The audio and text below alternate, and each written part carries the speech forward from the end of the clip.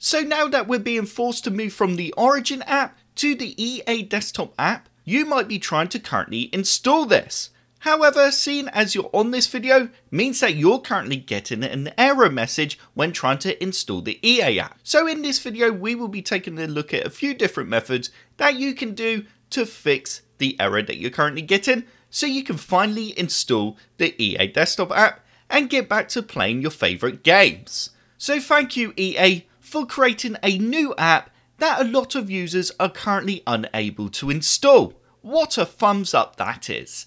So the first thing that you need to do is click on the link that's in the description below. Once you're on this page, you now need to select x64, that's if you've got a 64-bit version of Windows. If you don't, then you need to select x86, which is the 32-bit version. If you're not sure what version of Windows you have, then I will pop a link in the description below where you can check out our guide on how to find this out. So once you clicked onto the .exe to download it, you then need to run the setup file. You then need to click on I agree and go install. That's if you do agree to the terms, of course. This is now going to install and update Microsoft Visual C++ from 2015 to 2022. Allow this to run. Once it's finished installing, then go ahead and try and run the EA Desktop app installer again and see if it resolved the issue. If that didn't resolve the problem, you do need to restart your computer after this is installed. If that didn't resolve the problem, then the next thing that you need to do is go to File Explorer, and you then need to click in the address bar. Now do the percentage symbol, and you then need to type in program data, and you then need to do the percentage symbol again and press enter on your keyboard. So you now need to scroll down until you come across EA Desktop and Electronic Arts. So we're actually going to rename these two folders. So you need to right click on the folder and go rename and just put BK on the end for backup. You then need to do the same for the next folder. Simply type BK, and we then need to go back up to the address bar, and you now need to do the percentage symbol again, and this time you need to type local app data. And you then need to do the percentage symbol again and press enter.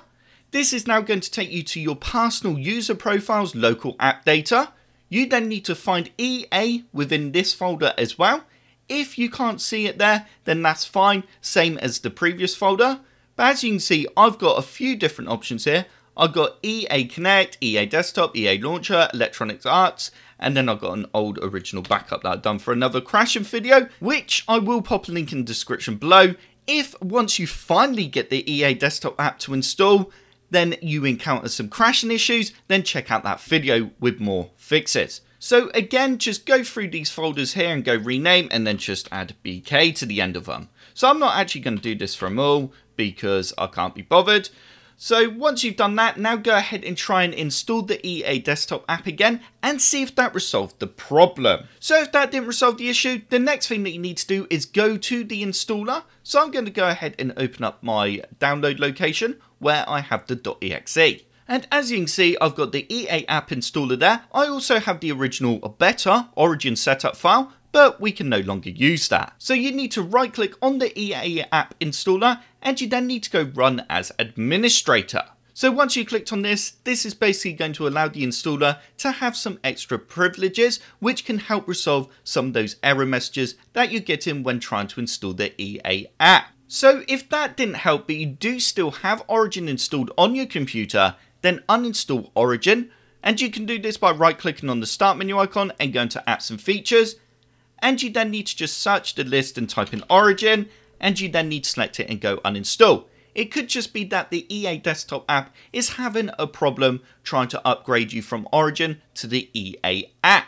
So if none of that helped, then the next thing that I'd recommend you give a try is to switch to a different user on your Windows computer, just in case the issue is actually with your user profile.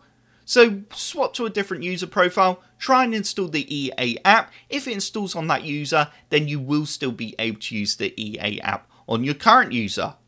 So that does now bring me to the end of this video. I hope this video helped you out and you enjoyed it. If you liked the video, click the like button below. And if you want to see more computer sluggish videos, then click the subscribe button.